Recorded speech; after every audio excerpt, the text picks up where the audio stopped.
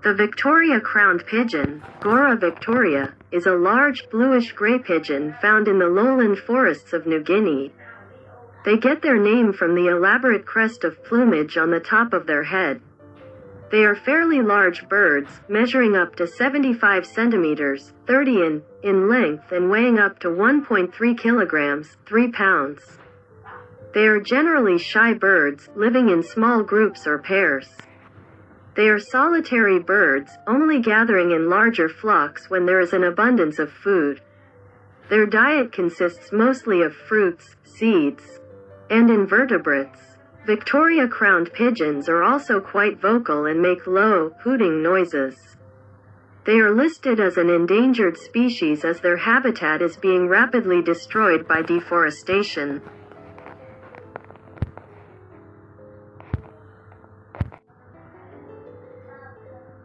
Victoria crowned pigeons are monogamous and will form long-term pair bonds.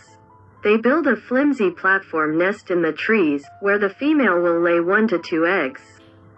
Both parents will take turns incubating the eggs for roughly 30 days, until they hatch.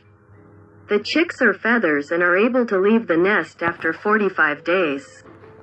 Victoria crowned pigeons are threatened by deforestation and hunting, and their population is estimated to be around 2,000 to 2,500 birds.